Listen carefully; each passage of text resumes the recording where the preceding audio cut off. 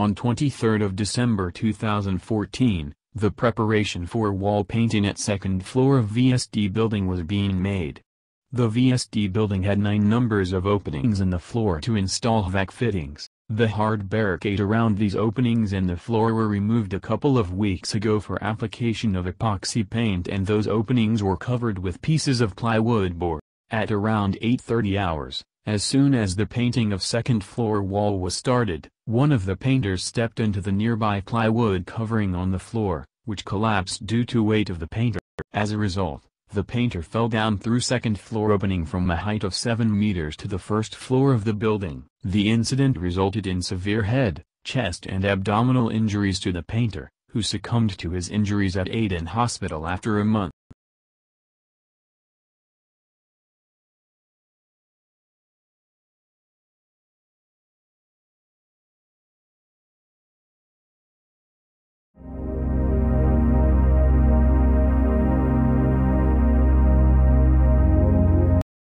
Any opening at height shall have safe and secure cover along with effective barricade. The removal of cover to expose any opening in the floor shall not be permitted without provision of alternate safe as well as secure barrier and coverage. Any safety violation by contractor or subcontractor must be addressed through infringement and penalty process as per contractual obligation and liabilities.